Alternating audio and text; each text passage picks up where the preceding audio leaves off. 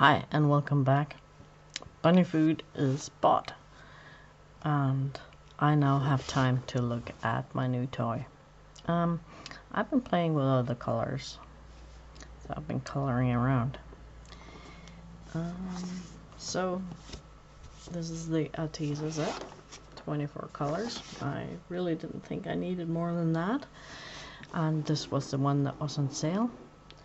And I have to say I'm quite pleased with how many single pigment colors are in here. That's quite good. I'm happy to find an ultramarine and a phthalo blue in here. The Prussian blue they mixed in with PV23. It's like the gouache. It's a really weird mix.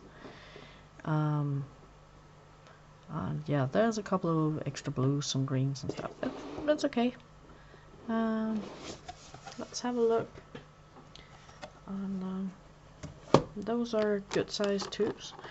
It's maybe not much if you're more or less a professional painter and you use big canvases and stuff, but I paint on paper and usually not much more than an A4 page, maybe an A3, so this will last me quite a long time. So, and it's very typical Arteza style stuff here. So I quite like the box. I might skip the trays though. Probably more of a rummage through the box, find what you need kind of person. Oh, where to go? Well, I want to take a couple of colors and move them, because yellow ochre and burnt sienna I find belongs amongst the earth tones. Crimson, violet. So let's move things over a bit.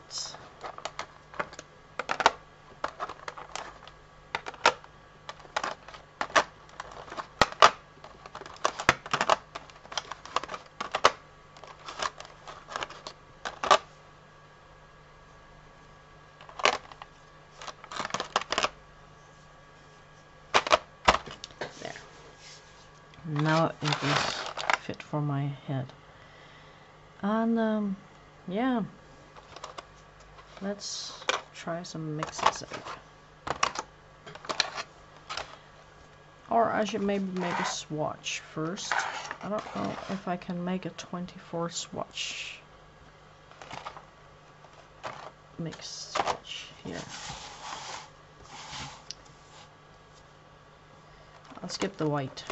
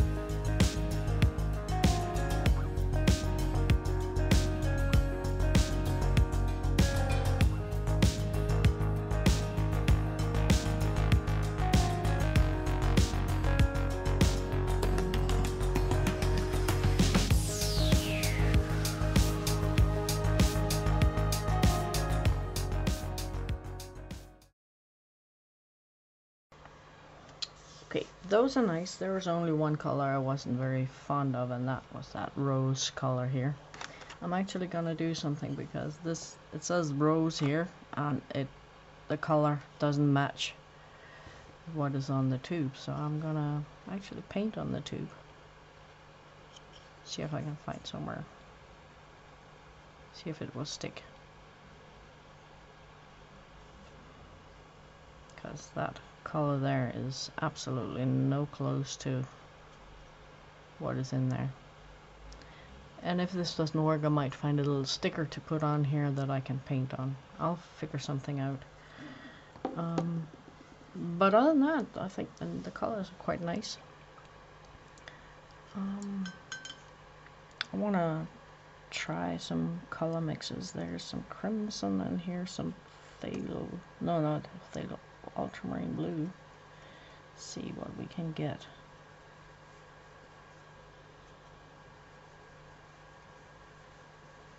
Okay, that's kind of a brownish mixture.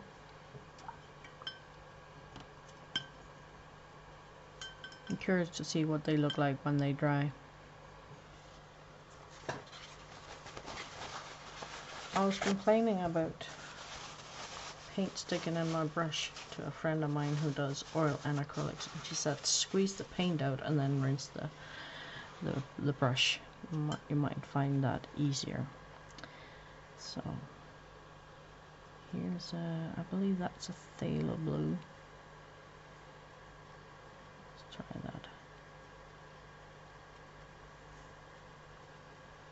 Crimson. Oh, that gives a very nice blackish blue. That could pass as an Indian throne blue. Amazing. Like that. So on this warm yellow here, that is now full of blue because I didn't get enough paint out on my brush.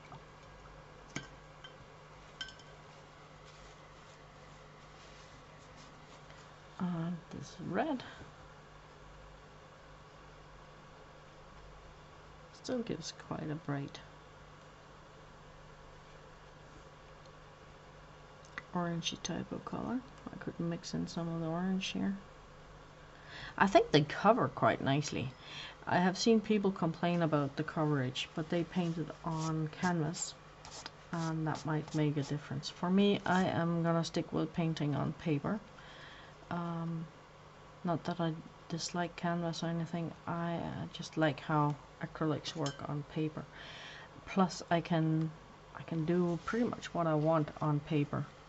If you paint on canvas, you have to be careful not to dilute the paint with too much water. If you add too much water, it can crack off the canvas. But on paper, the paper holds onto the pigments by itself, so even you can dilute it quite a lot.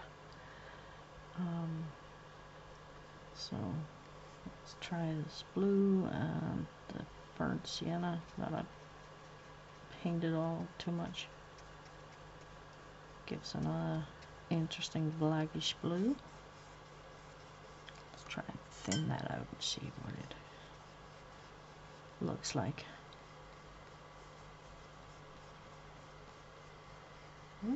Nice. I can feel like I'll be liking these ones. They got 14 colors you can get in some bags with some more paint. I think it's 120 milliliters. And if I see those on sale, I'll definitely get those because for my needs for acrylics, this is just great.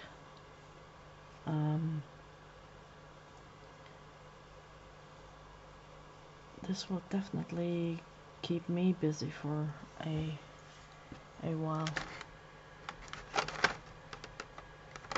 And I'll be enjoying painting. That was a phthalo blue, that was not what I was looking for. Violet. The colors doesn't match the tubes very well, but other than that, and I'll find a way around that.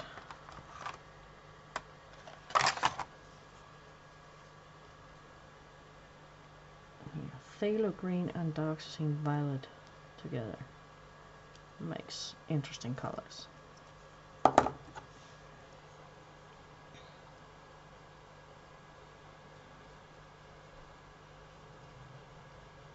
They give kind of some blues and some interesting violets depending on what dominates. It goes nearly black in acrylics. That's interesting.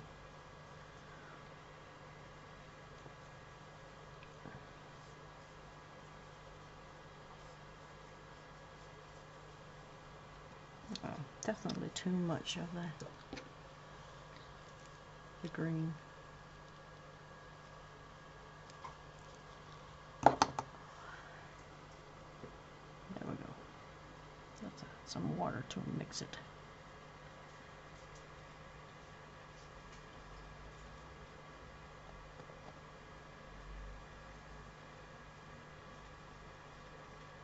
I got a white here. That's Vallejo Studio, but that should work just fine with this. Just to show more of what the colors look like.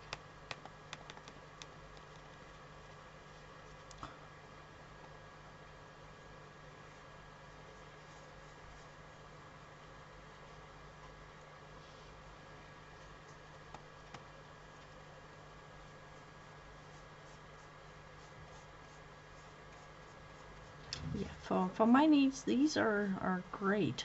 I'm not quite ready for full artistic acrylics, heavy body stuff, but these student paint that are kind of medium flow, I am definitely enjoying. Been playing around a little bit. I got some other things, and I might make a comparison video. I need to go shopping a little bit, so this will be fun. This is kind of spurred by all the gouache stuff I've been playing around with. That spurred the interest to try acrylics again.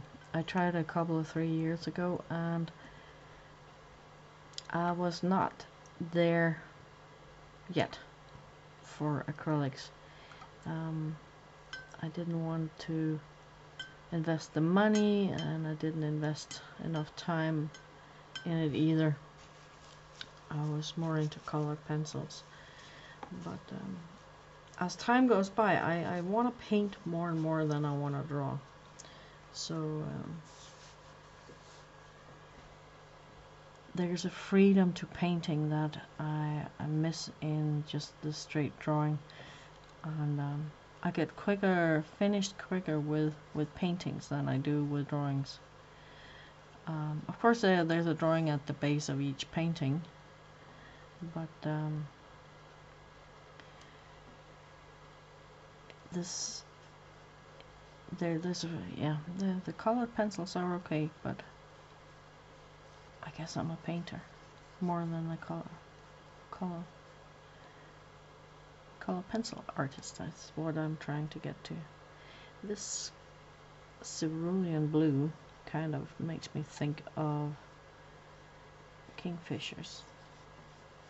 Maybe I should try and paint a kingfisher, because I tried to make a kingfisher with colored pencils, and that was incredibly difficult because of all the light little blobs on, which is not blobs, but it's feathers on its head, and that I had to kind of draw around because my colors were not opaque enough for me to put the light highlights on that head on afterwards, but I could maybe paint it.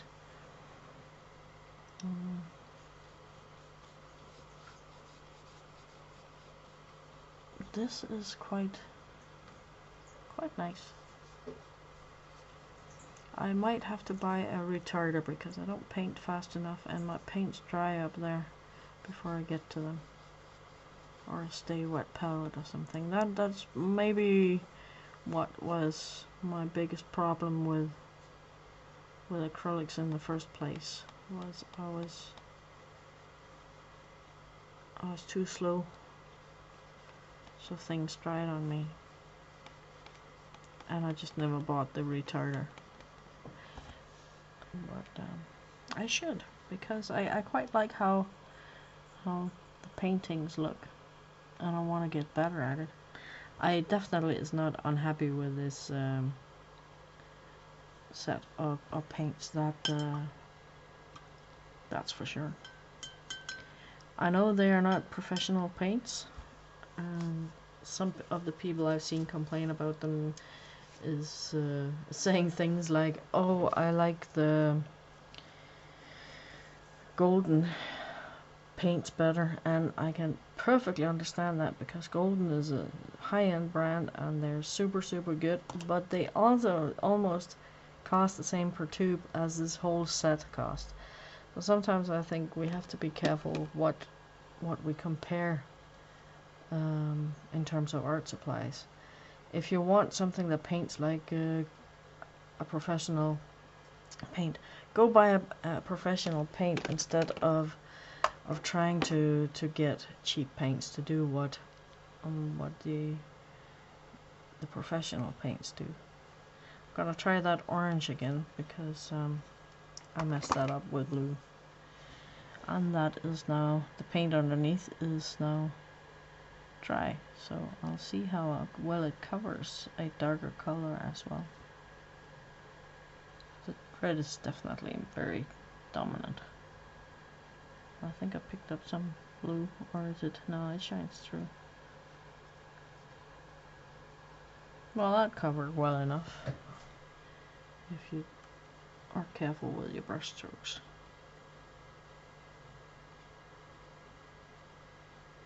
Should maybe have another layer after it dries if I want it to cover completely.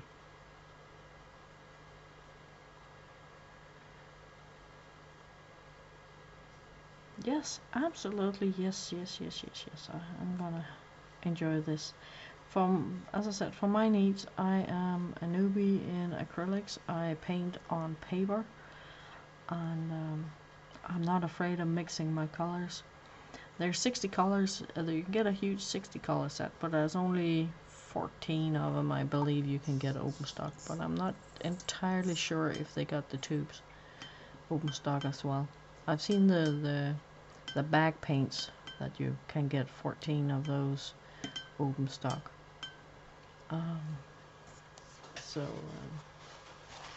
Yes, for beginners and hobbyists and people who don't want to pay for too much for their paints. Now the light fastness, it has 3 pluses, and I watched other people complain about this because they say it's the ASTM standard, and then 3 is the worst light fastness. But I think that's kind of weird how you can mess up some very stable pigments, like this is a phthalo green and this is a dioxazine violet. I don't know how you can get them to be so bad in light fastness as they're marked. So I'm not sure that their marking is accustomed to that standard. Might be they have been tested for it. Many other paints use 3 stars or 3 pluses as the best light fastness. So yeah, they all got 3 pluses as far as I can tell. No, there's an orange here that is 2, and I think that actually, as far as I can tell, it's fairly stable pigments they have used for this paint. So and like all the earth tones, they are made with very stable pigments, and they are, how can you mess that up? I don't think they did. The stuff that is dry,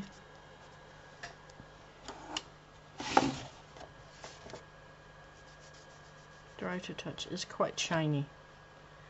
That might be a little bit of an issue, if you see. But I got some matte fluid here, from golden, so I could mix that in to mat it down. So my first impression is this is gonna be a lot of fun, and I want to go and do a painting with it. So I'll see you later, gators.